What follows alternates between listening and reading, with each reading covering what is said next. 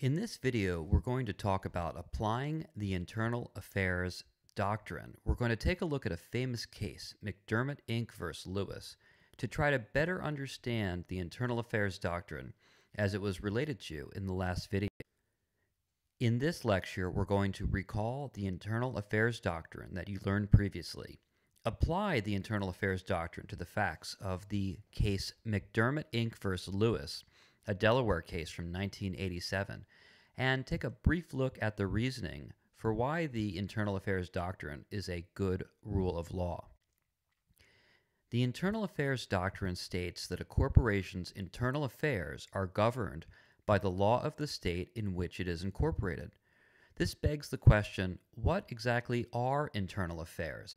Internal affairs predominantly relate to matters of voting of shareholders or suing of directors for breach of fiduciary duties, and a few other procedures regarding corporate actions. In general, the internal affairs of a corporation regard the relationship between the corporation, its officers, directors, and shareholders. This was material from the previous lesson. Now let's apply it to a case. McDermott Inc. versus Lewis is a Delaware case that asked, which law governs a corporation's internal affairs? We already know the answer is the law of the state in which it is incorporated, but this case will help us to see why. And the facts here are a bit confusing, so I'm going to help walk you through them briefly. In this case, we had a corporate reorganization. In other words, the corporation had a fundamental change of structure.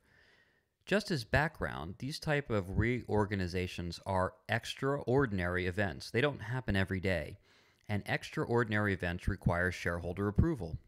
So let's take a look at what happened in McDermott versus Lewis. Previous to the reorganization, we had a public company, McDermott Delaware, which, of course, is owned by its shareholders, and McDermott Delaware, in turn, owned McDermott International, a business that dealt with oil and gas services to the marine construction industry. The corporation determined to reorganize, and here's what happened afterwards. A little bit confusing, but let me walk you through this. The most important thing to note is that effectively, McDermott International and McDermott Delaware switched places.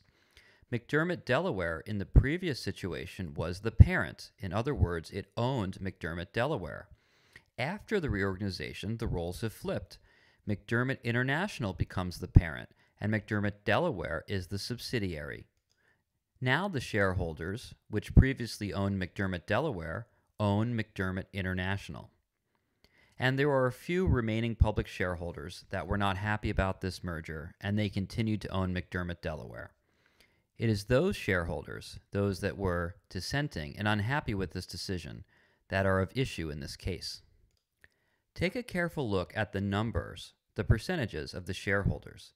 It's important to note that McDermott Delaware, after the reorganization, owns 10% of McDermott International. In other words, McDermott owns shares in itself. Take a careful look.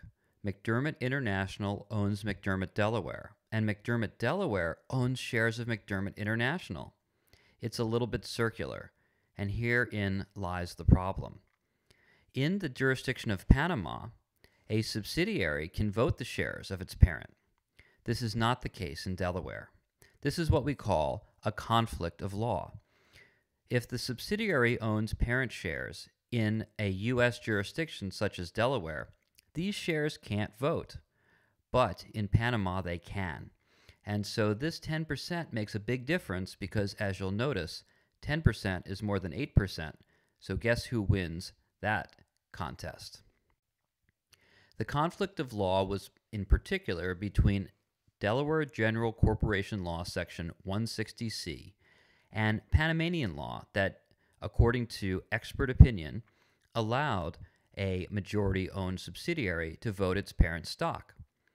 On the other hand, Delaware law, and for that matter, almost all U.S. corporate law in all states, does not permit a subsidiary to vote its parent stock. So there is a conflict of law regarding the voting of stock. The voting of stock is fundamentally an internal affair. It regards the relationship between the corporation and its shareholders. And so we have a conflict of law that pertains to an internal affair. What should the Internal Affairs Doctrine hold? Unsurprisingly, the Delaware courts found that the Internal Affairs Doctrine means that the state of the law of incorporation applies. And that's true here, even where the state of incorporation is Panama. Panamanian law, which permits the subsidiary to vote those shares, must apply. The trial court erred in refusing to apply the laws of Panama to the internal affairs of McDermott. Why is this a good law? There are several reasons. On the left, you see some reasoning that deals with the wisdom, practicality, and fairness of the Internal Affairs Doctrine. On the right, the court brings up the notion that this is a result required by the Constitution. In another video, I'll deal with the Due Process Commerce Clause and Full Faith and Credit Clause reasons for the Internal Affairs Doctrine. For present purposes, note that there are good constitutional reasons why the Internal Affairs Doctrine provides notice, certainty, and fairness. In conclusion, the Internal Affairs Doctrine is a widely accepted choice of law rule. States such as Delaware will apply the Internal Affairs Doctrine even when it means that a different state's law governs the internal affairs of a particular corporation. The Internal Affairs Doctrine holds that a corporation's internal affairs, such as shareholder voting and the lawsuit against directors for breach of directors' duties to the corporation and its shareholders, shall be governed by the law of its state of incorporation.